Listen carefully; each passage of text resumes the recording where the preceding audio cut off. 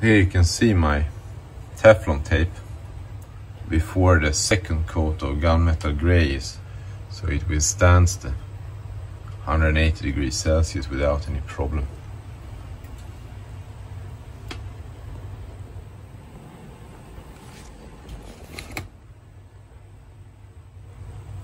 So it's always a bit tricky to get complete coverage everywhere in the cavities. You can see here, for example, that I'm missing some of the powder inside there, so I'll do a second coat on top of this.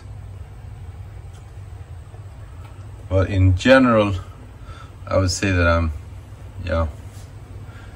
pretty alright, okay with the outcome of the gunmetal gray coating.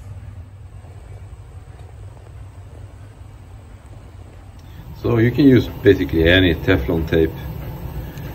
It says PTFE, that's Polytetrafluoroethylene tape. Sometimes, like on this one, it doesn't say that exactly, but yes, here we have it. Polytetrafluoroethylene thread seal tape.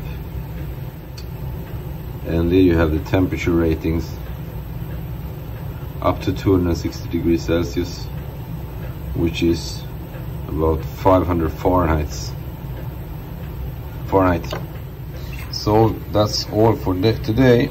Thanks for watching.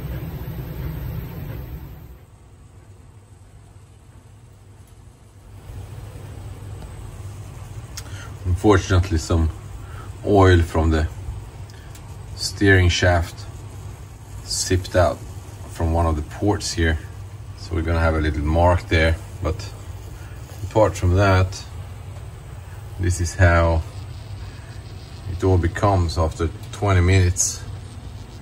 And now we sort of sealed the entire